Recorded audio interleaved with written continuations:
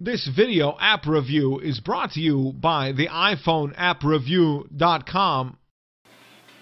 Hey everyone, Sarah Hanlon here with the iPhone appreview.com, and today we're taking a look at Boomcat, which is a really fun game to play for iPhone. It's available to download from the App Store for only 99 cents. What I'm going to do is I'm going to show you how to play it. Really, the closest thing I can associate Boomcat to would be Angry Birds without obstacles and pigs. And what I mean by that is basically you launch Boomcat from a cannon, and the goal is to hit bombs that are suspended in the air in order to keep you flying for as long as possible. So this is the main menu of Boomcat, and it's where you can basically, adjust volume controls, see the credits, follow the developers on Twitter and Facebook, and naturally play the game. So we'll go ahead and tap play. Come on. There we go. So this is essentially Boomcat. You can see up here you have your height and distance. You also have your cute little cannon, and basically what you have to do is you have to drag to adjust him, and then when you're ready to launch, you swipe upward, and you can see he's hit bombs. And essentially that's really, I hate to say it, but all there is to Boomcat. Now, I do want to mention that there are different tactics you can employ in Boomcat. And one of those is when you hit a bomb, premature launch, when you hit a bomb, you can swipe your finger upwards to kind of encourage Boomcat to travel higher. Let's see if we can do this. So you have to be kind of proactive with it and watch not only where Boomcat is going, but what's in front of him. Go ahead and restart it quick.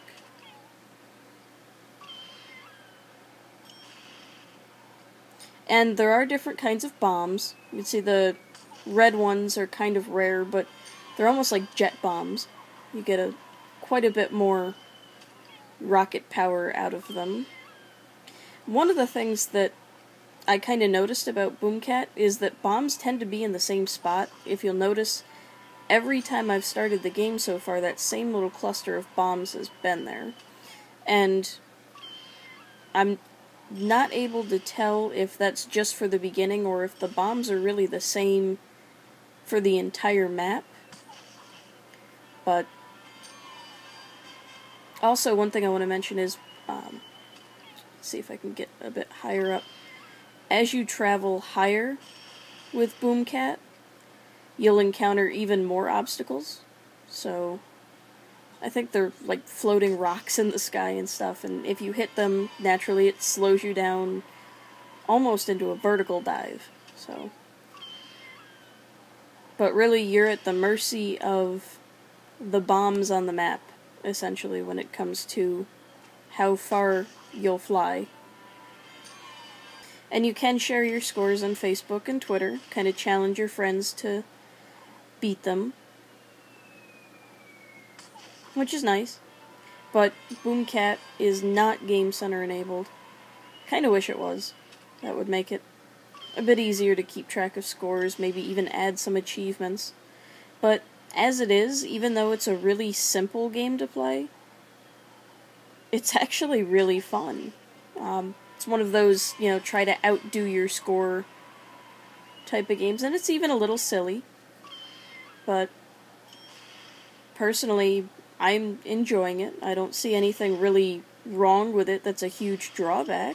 It does take a little bit to get used to. There we go. Finally getting a bit of air here.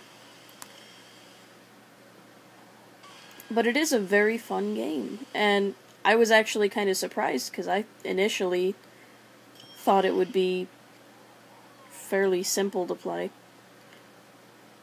But it's actually really fun.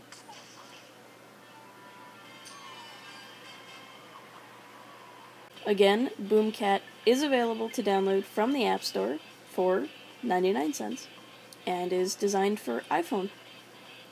This has been Sarah Hanlon with the iPhoneAppReview.com taking a look at Boomcat. Till next time.